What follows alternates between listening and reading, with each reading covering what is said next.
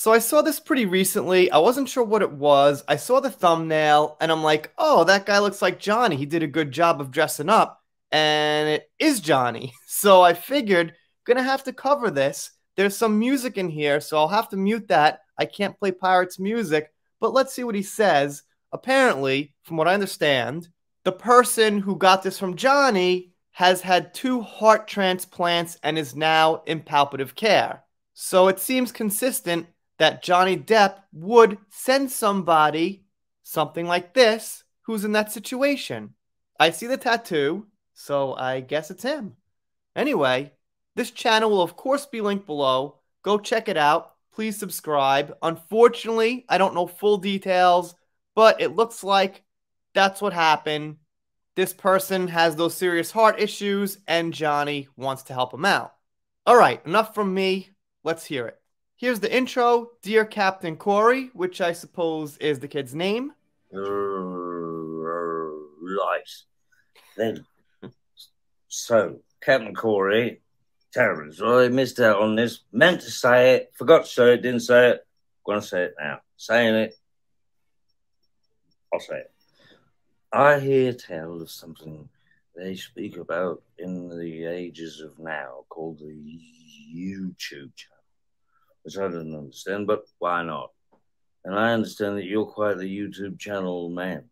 All right, so he's acting as Jack Sparrow, making believe he doesn't know what YouTube is. Some people asked if it's acting or not. Obviously, it's acting.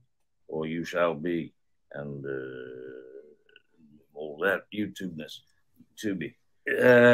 So, what I'm saying is, I shall be glad to follow your YouTube channel, and I shall tell all my friends to follow your YouTube channel, and that, I think, will make for a wonderful entertainment expertise, momentary lapse of togetherness all together in one space, but far apart. But then, at the same time, very close, curious, enduring, and strange. However, I shall be there watching every moment and watching moments with you, momenting and tubing you, YouTubing. I wish you the best of luck. I'm your #1 fan. All right, gonna end it there because that's when the music kicks in from Pirates. Well, I could roll it with no sound, I guess. There's not much more of an end. He does a little greeting, so that's it. And of course, we've got comments from the usual Johnny fans and things like that. Makes me laugh how JD does everything roll up in hand these days. How nice to bring out Jack and get a message out for the children. I love what you do. He's just so nice. Always fun surprises.